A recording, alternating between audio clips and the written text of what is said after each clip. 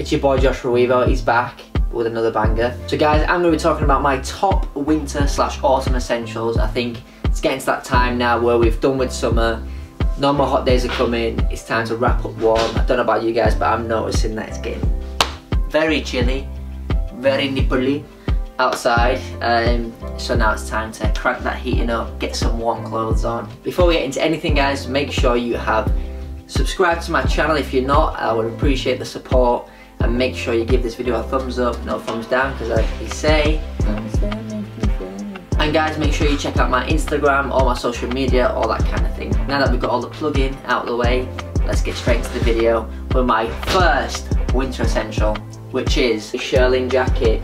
In my hands here I've got my beloved shearling jacket, which I absolutely love and adore. It can be real shearling, faux shearling, whatever you prefer. So this is actually from All Saints. Really thick, heavy, sturdy, and now my wife's watching me and she makes me very nervous when she watches me when I'm doing YouTube things. I went for like a bigger size, so like an oversized look for the shearling jacket. It's real shearling, so it's super warm. The reason I love it as well is because like you don't have to layer up, you can literally just whack a t-shirt on and you put this on and you're warm enough. If you were to feel the weight of this, like it's definitely like 10 kg or something, mate. But I think they go with anything. You can wear tailored trousers with it, skinny jeans, whatever you want. Numero uno is the shearling jacket.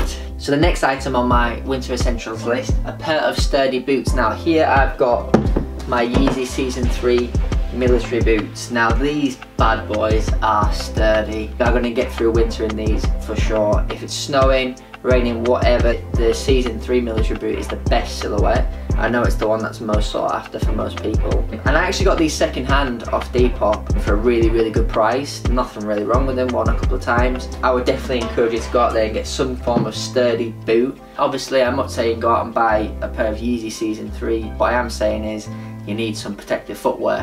What I've got here as well is my Doc Martens. So here I've got a pair of Doc Martens. So again, this is another good alternative. These are sturdy, these are waterproof, you can trust the brand. I got them for like, I want to say like 70 quid in the sale or something. Like they were a really good price. And again, khaki green is a good winter colour. So that's number 1 and 2 in our winter essentials. Now on to 3. Now the third item I'd like to include in this winter essentials video is some nice heavy knitwear. Now this knitwear here, I've just got 2 examples, I've got plenty of other knitwear, but these are 2 of my recent pickups. So I like to wear like heavy, oversized, hangy kind of knitwear. Be good for layering up. So I've got here a nice grey one, good colour again, just for winter. So you can imagine like this underneath the shearling or underneath a leather jacket or something. Again, it is very big and hangy, but this is like thick, very girthy. Again, with autumn winter, you want like those autumn winter tones. You don't want too bright colours in winter. Like you don't see people popping about in oranges, reds, blues, and etc. So I've got this colour as well, like a nice cream, both from All Saints. If you are interested in these items, I'll be sure to leave the links in the description below. Both of these, like same style, just different colours, really thick, heavy. I've got other knitwear, hoodies, etc. but I think some smarter knitwear is definitely essential for autumn winter. So now we're going to continue with some more outerwear for our 4th winter essential, and that is just a simple big puffer jacket. It's from ASOS. Now I don't know about you guys, but I think ASOS are absolutely banging for like big coats and stuff like that, because the prices that they sell them at is really reasonable. You can go to like North Face and things like that, get a big black puffer for like 150 on upwards. But you could go to ASOS and get it for like 40, 50, 60 quid depending if you got student discount and stuff. So I would highly recommend ASOS. I got this coat and another really long big black puffer one last winter and they were amazing. Like they're so warm, they last, they're sturdy again, like you're getting good value for money. So this is mine here, get rid of the hood. It's even got a hood on this one, which I quite like as well. Keep me sweet, nice and warm and dry. That I go for black. Like I'm in the market now for, you know, a brighter coloured one, even though I just diss brighter colours. But I also think like sometimes it is nice to have something that's popping. So I'm in the market for probably another one. I got a mustard one last year, but the missus, she didn't like it, so that had to go back. It might be like 30, 40 pounds, I'm not sure, but absolutely love this. Absolutely love it. I cannot wait to whack it back on. It's so snuggly and warm, waterproof, you name it, it does it, you know what I'm saying? Next on my list are some old school Vans. You're probably surprised actually that this is on the list of an autumn winter essentials fashion video, But the reason I put these on is because 1, they are cheap, 2, they are fashionable, and 3, they are beaters. You can absolutely wear the crap out of these and they still look good. They still give that effect with your outfits that you're looking for. They still, for me, are as good as when I first bought them. Might need a new pair of Vans, hint hint. So these are a good sturdy option for footwear during winter and autumn. Next on my list, guys, is an autumn winter classic. Now it is a smart formal long coat. Like they always say, oh, get a warm coat and it'd be like a nice, you know, wool long coat, but they're not that warm, I'm not gonna lie. But that comes with all of them, and the reason you get them is because they're really good for layering. So this with a hoodie underneath it looks sick. A hoodie, put a pair, like some of that knitwear you can put underneath it, and then it's warm.